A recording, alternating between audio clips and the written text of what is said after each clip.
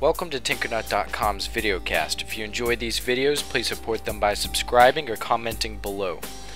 In this video I'm going to go over portable applications and how to use them.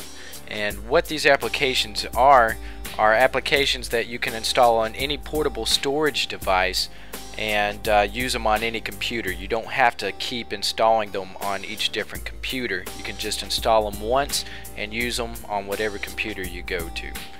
So the website to go to is portableapps.com for most of these applications, and just to browse through what applications they have development applications, accessibility applications, educational ones, gaming applications, programming applications, internet applications, different things like that.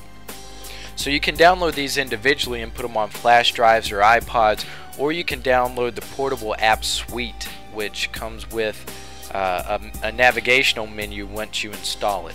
So I'm just going to download that entire thing and install it on my Kingston flash drive. So I'm just going to click next and accept the licensing agreement, and then I'm going to select my flash drive to install it to, and then just click install. And whenever it's through, it should let you automatically launch it, and then you can see what the interface looks like. It's this little menu that's in the lower right hand corner of your screen, and you can use it to open up different applications like OpenOffice.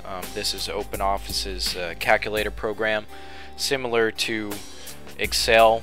They also have Word and different things like that.